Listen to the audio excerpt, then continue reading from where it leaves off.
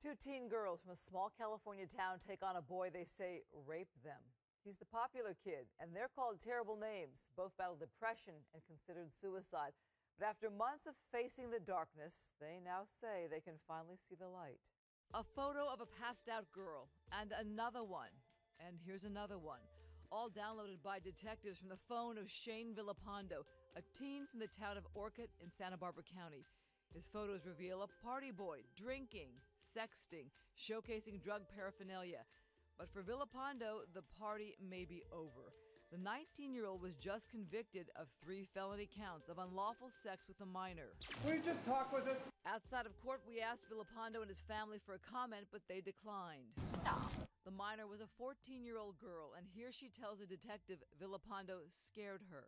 If I didn't do something that he really wanted, I was scared that he was going to hurt me. He completely terrified me. He pretended to punch me across the face. He does not give up when he wants something. He gets what he wants. Her statement to detectives, written in neat, childlike writing, paints a picture of a girl who wanted to wait until marriage. Text messages between her and Villalpando obtained by detectives indicate he knew what he did. He wrote, "Please don't let your dad find out. I don't want to go to jail. I'm going to college. I don't want to be sitting in jail." She wrote back, "You knew I didn't want to, right? I told you that I didn't want to." "Yes," he replied.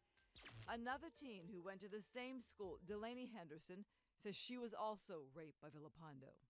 I heard footsteps walking to my room. I got really scared. I grabbed my blanket and they came in and closed the door and Shane locked it. And they walked up to the edge of my bed and took off their clothes. She says a beach day with friends went terribly wrong. I just remember laying in my bed and they both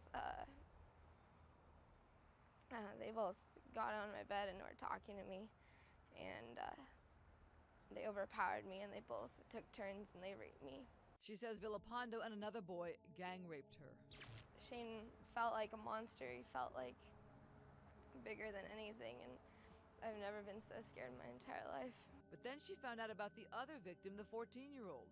About 2 weeks, I hesitated to approach her. But when she finally did, she says they were both shocked by the similarities. Both say Villalpando plied them with alcohol or drugs. And they each recall how he and his friend used hand signals before the assaults. Delaney says they decided it was time to go to the police. About 2 weeks, I hesitated to approach her. That's when she says her world fell apart. The detectives took the 14-year-old's case, but not hers. As your dad, you want to just control all that and fix everything, and it just was just spiraling.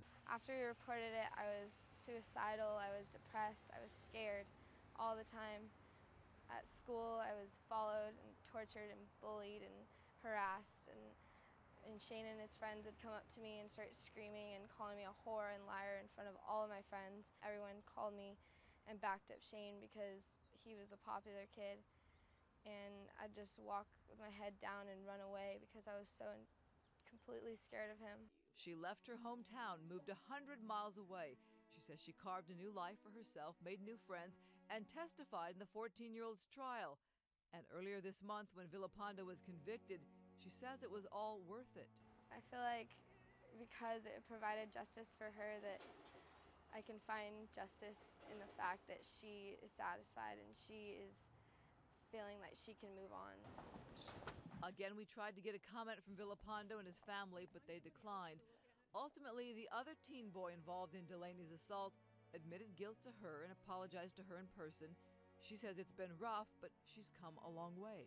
If anything, it made me stronger, but it sure was a hell of a ride to get there. Yeah, such courage.